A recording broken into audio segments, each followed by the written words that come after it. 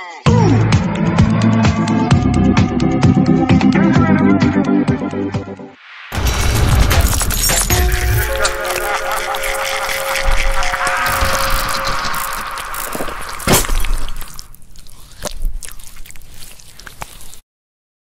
terrifying memory happened to me last week when about turning 17 and had just gotten my lessons. Back in the high school days, my friends and I just made a mission to find abandoned houses to throw parties.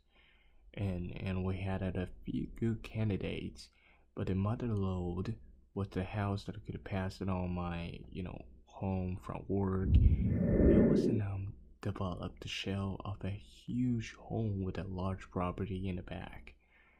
I had told one of my friends about it, and one day before we went to see a movie, I took him to the house.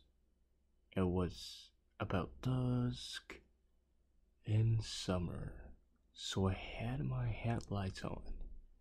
I pulled into the front of the house, and we were there for like 10 seconds stop before we pulled off, back to go to the main road.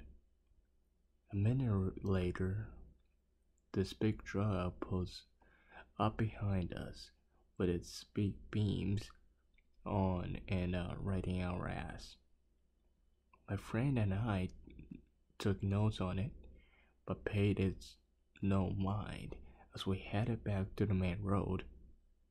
At the lights, I turned right, but a truck cut through the gas station at the corner and it blocked us off. Out of the truck comes this big hulk of a man, and my friend and I are shitting our pants. He wraps out onto the window and rolled it down.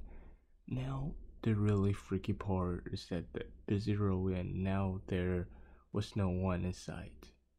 He asked us what we were doing at the house and I quickly lied and said we were making a U-turn.